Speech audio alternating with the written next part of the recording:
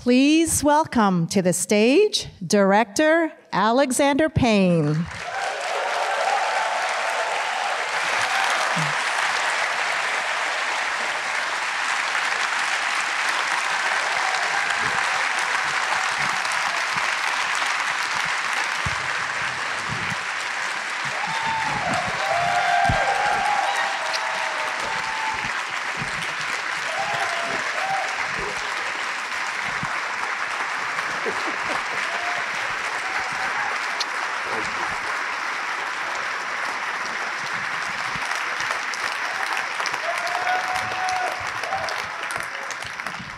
Thanks a lot. Thanks a lot. I know how you're all feeling right now. When my programming team and I first saw the film, we all felt like there was a warm glow that sort of entered the screening space we were in. And I really genuinely feel we all left with a little bit more joy and a restored sense of humanity in our hearts. So thank you for this beautiful film. And thanks for the awesome reception. Thanks for being a great audience. Ask Alexander a few questions, and hopefully we might have time for a few audience questions as well. I want to first ask you a question about the story. You've already won 2 adapted Best Screenplay Academy Awards for Election and Sideways. Descendants and Sideways. Oh, Descendants and Sideways. Election, one of my favorite films. Can you talk a little bit about working with David Hemmingson on this script? And do you have a particular approach working with your writers? This was new in my experience and unique. So I had the idea for this film for about 10 years and hadn't gotten around to it, nor did I have that life experience. I hadn't gone to an Eastern prep school. I thought, well, I'll have to research that someday and figure that out. And then, lo and behold, about 4 years ago, I was submitted a pilot for a TV series, and it was set in a boarding school. And I liked the pilot, and I thought, So I called up David Hemmingson and said, I've just read this pilot you've written. I don't want to do it, but would you consider writing something for me if I gave you the idea, set in that same world? And we talked and decided to do it, and it worked out. But to your question, it was really maybe the first experience I had of directing a writer. So even though I wasn't, writing it for, did rewriting and, put him through hell and everything, but I learned about directing writers. Well, I think you did a fantastic job. Thanks. So not only did Sideways win the Academy Award for Best Adapted Screenplay, it was nominated for Best Picture, Best Director, and of course that was your film where you worked with. And the role that everybody is, I think, talking about here at this festival is with Pa Giamatti. Can you talk about how you came to work again together, and is there a special sauce to your collaboration? Well, you can imagine, since we worked together on Sideways, that we've wanted to work together again. It's as simple and boring as that. And we both lament that it's taken 20 years. I'm kind of slow with my films. I wish I were doing it all the time, but I get slowed down in screenplay. I'm not fast at the screenplay. So, I don't know, I've made 4 movies between then and now, something like that. But always wanting to work with him again. And finally, and thanks to the help of David Hemmingson getting the script ready, I was able to come to Paul with this. And boy, we were happy doing it. Did you have Paul in mind as you were developing the script? 100%. Fantastic. And a lovely surprise also in the film, Divine, who's such a wonderful counterpoint, and an unexpected person who showed up in the film, and just a wonderful, wonderful performance. How did that casting come about? As always, I just auditioned a bunch of people. I rely very, very, very much on auditions because I mostly watch old movies. I don't watch a lot of new movies, and I don't watch many series. So I really rely on the casting process to know who's out there. But her I had seen in Dolomite Is My Name, which is a very fine motion picture, by the way. Yes. Super funny, and she holds her own against Eddie Murphy in that movie. She's his sidekick in that, and like wows one. And so I asked for her by name. I said, yeah, we're auditioning all these gals. Can we try to get her in too? And we had a lovely long discussion about the screenplay. And like Paul Giamatti, she's an MFA in theater from Yale. They have that in common. And then I did ask her still to read, and she was kind enough to do that, and there we are. And a discovery for us, Dominic Sessa, who also is just fantastic, as someone that we were not aware of at all when we saw the film. Nobody was. Yes. Can you talk to us a little bit about how he was discovered and how he ended up in the film? The casting director and I knew that he was going to be, well, didn't know, feared that he would be tough to find. You got to find someone who's got chops but doesn't feel like an actor. And that's the trouble with I ran into that 25 years ago with Election. How do you get actors who can do it but don't feel like actors? They still feel like kids. It just takes time. It just takes time.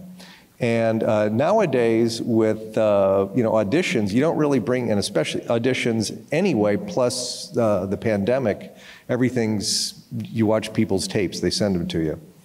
And it's easy, and we got about 800 submissions from the English-speaking world for that part. Now, we didn't find him. I didn't watch all 800, I saw maybe 60 or 80 or something. And then the casting director and I said, well, let's do what we had thought we would do at some point, call up the schools where we're actually going to be shooting and call the drama departments and see who's rattling around there, and there he was.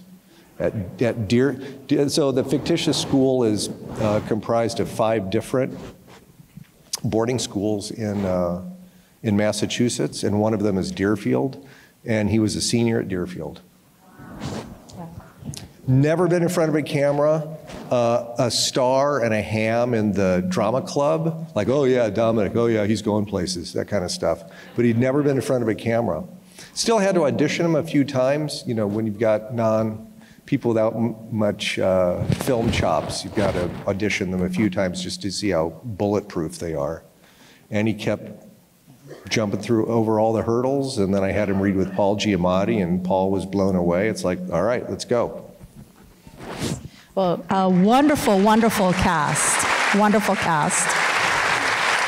I just want to ask you, can you speak a little bit about what was this production and perhaps maybe some of the memorable scenes or experiences directing this film? I got to tell you, I'm always nonplussed when what was a major hard scene or what was a challenge? Or like, I'm not very good at remembering. It's all kind of a blur. The liquor store. Well, let me just fold in these 2 questions and not answer. But like, for example, this kid, Dominic, the way I like to make movies, he and Paul already can do it, but this kid could too, which is just memorize large, many pages of dialogue and then do it, because I don't like to cut if I don't have to. So I was so happy with Dominic to be able to have, to do, the liquor store scene is 3 or 4 pages in one take, basically, just choreograph it. And then similarly, the scene on the Boston street afterwards, where they're walking down the street, one take. And there are a few examples like that, and that was just, so not a challenge, but something that was delightful to be able to do with this discovery. That's wonderful. I think we do have a little bit of time to take some questions. I'm available. Okay. I'll take the one right in the front here, yes. Thank you. Your movies have such humor, sadness, but heart. How did you get here? How did I get here? Your film, yes. Your films have heart, humor, and sadness. Sadness, profound. Well, your question is a compliment, so thank you for that. I mean, really, thank you.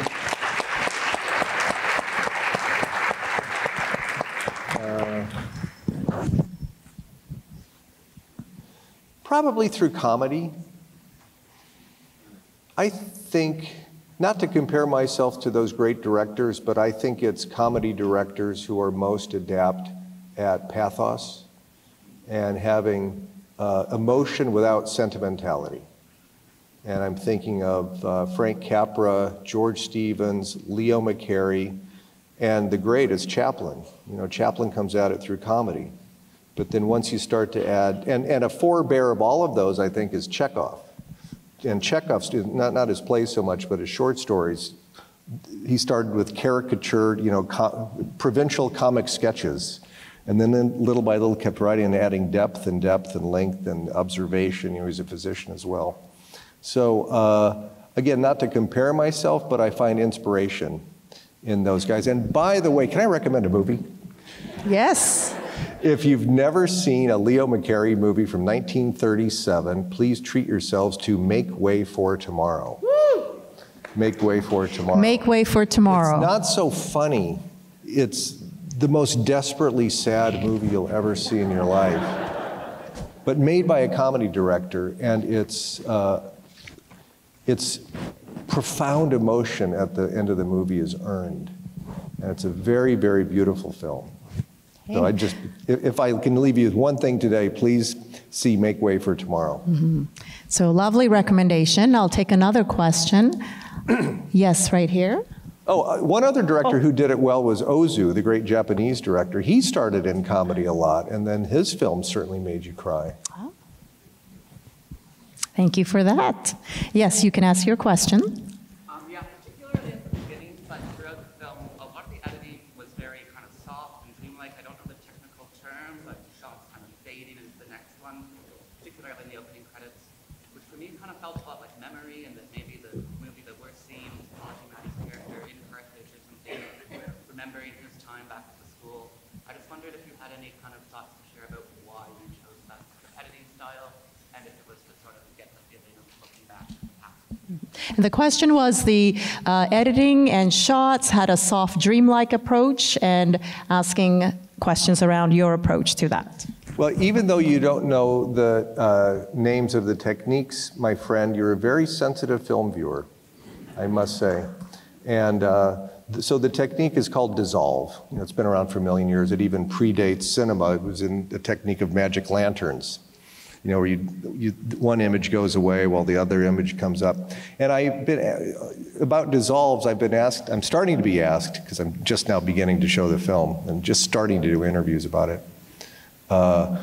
Why did you use so many dissolves? And I've said, I don't think that's the right question. I think the right question is, why have dissolves left filmmaking? Because they were always a part of filmmaking, and I just think they're so beautiful. And my editor, and all my pictures going back to Citizen Ruth, have had dissolves, because they're just so pretty.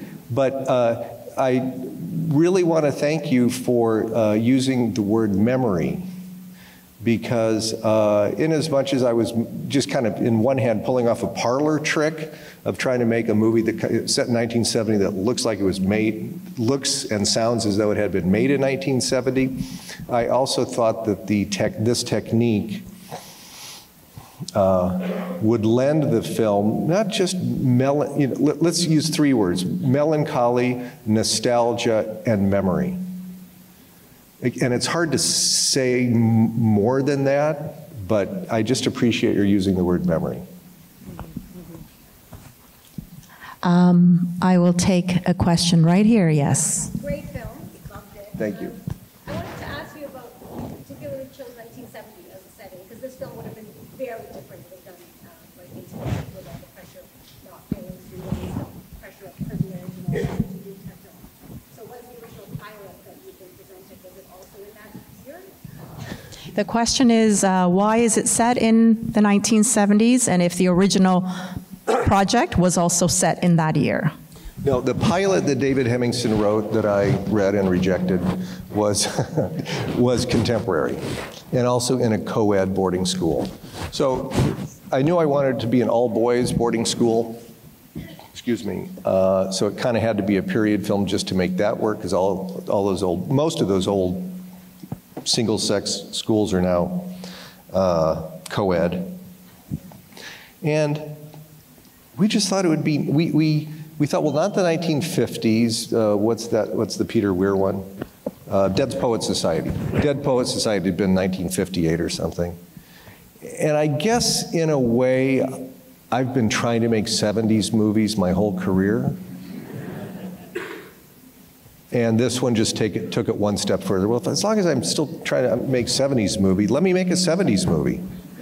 And pretend then, so that's sort of like for the theme and feeling of the story. And also, we like that there would be, not that we were interested in making strongly political films, but we still want our film to have a political consciousness and be aware. So there was a lot of heavy crap going on then that maybe could speak to us today.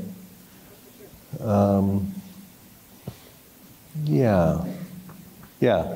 And then while we were making the film, and by we I mean the cinematographer, costume designer, and particularly production designer, and I didn't keep telling ourselves, we're making a period movie. We were telling ourselves, we're making a contemporary movie in 1970.